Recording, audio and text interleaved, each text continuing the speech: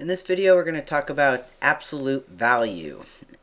Absolute value is one of those things that you see a little bit at the beginning of pre-algebra or algebra, then it kind of disappears for a while, pops up again, maybe in the middle of algebra, and as you go on further in mathematics, it definitely keeps popping its head up, and in higher math, it's around quite a bit. So it's good to know if you're in sort of a pre-algebra, algebra area, at least what absolute value means. And so I have a couple definitions for you here.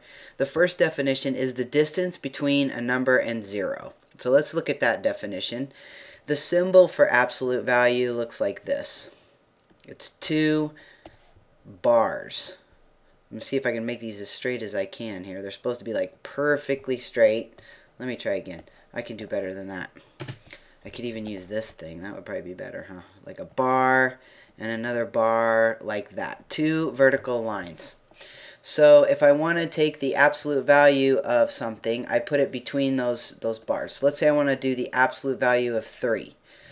These are not parentheses, these are not brackets, these are straight up and down vertical lines, and you read them the absolute value of. Absolute value of 3. That means the distance between 3 and 0. If I look at a number line, and I'll put 0 in the middle. 1, 2, 3. We'll go this way because we'll talk about this in a second. -1, -2, -3. So if I want to know the absolute value of 3, that's the distance between 3 and 0. So it's this distance right here. How many steps is that? Well, that's 3 steps. So the absolute value of 3 is 3. The math here is not too complicated. It's just understanding what the symbol means.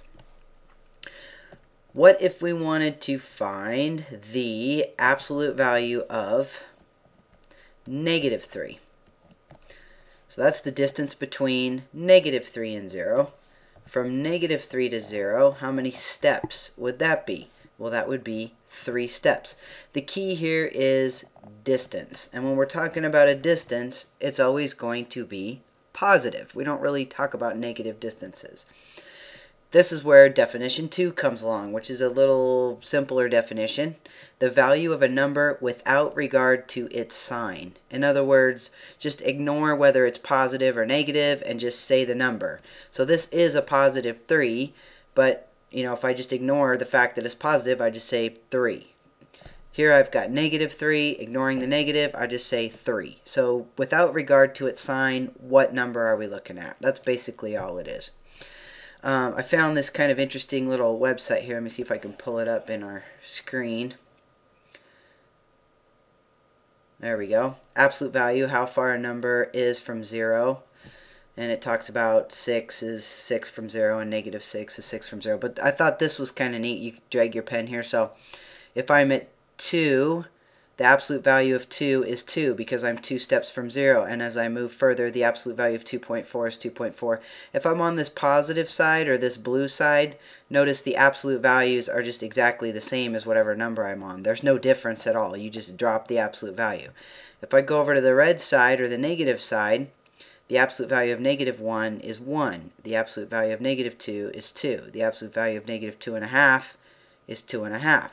So if I'm on the negative side, I'm just dropping the negative sign. And that's the answer. That's how you calculate the absolute value.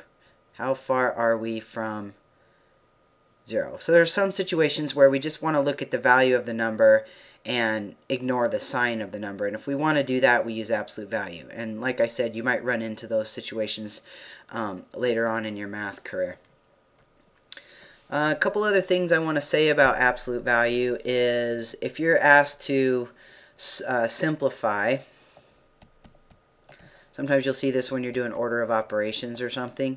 Let's say you've got 2 absolute value -3, and that 2 is smashed up against that absolute value. That means times, just like if it was a parenthesis.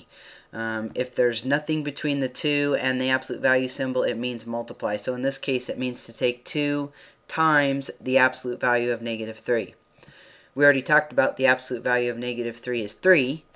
So what this is telling us to do is 2 times 3, and the answer to that would be 6. Alright, let's look at one more example, at least, maybe two. One thing I want to show you is if you have more than one thing to do inside your absolute value, or more than one number, say you have something like absolute value of 3 minus 10. You don't just change this to a positive. You have to do what's in the absolute value first. You can only take the absolute value of one number. You have to get what's in here down to one number. So you want to figure it out first. 3 take away 10 would be negative 7. And the absolute value of negative 7 would be 7. See, if you did it the other way, I'm going to do this in red to show you I do not want you to do it this way. If you said, oh, you said absolute value makes everything positive, so I'm just going to change this to a positive. And then that would make absolute value 13. I'm getting Christmassy here. Let's change this back to red. Absolute value 13 is 13. That's not, no, I don't want you to do it that way. Have to get what's in the absolute value down to one number, and then you can take the absolute value of it. One number. Let's do one more example of that. Maybe on this one you want to pause the video and try it by yourself and see how you do. How about absolute value of 6 plus 3 minus 12. 6 plus 3 take away 12. And then take the absolute value. Why don't you try that and start the video again when you have your answer. Okay, so hopefully you did all this first. We want to do 6 plus 3 take away 12.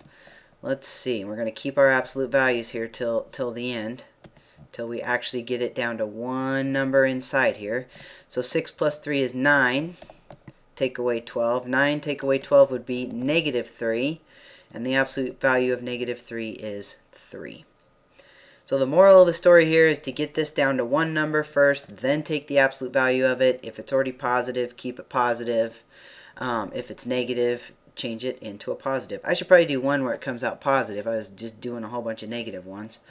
What if we had the absolute value of 15 minus 6? I like 6's today. 15 take away 6. Well, 15 take away 6 is 9.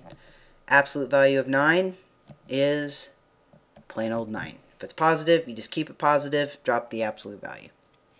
Well, hopefully this helped you get an idea about what absolute value means and what to do with it when you see it. And like I said, it kind of pops up here and there, but you probably won't see it a whole lot till later on. It's just good to know what it means and how to deal with it.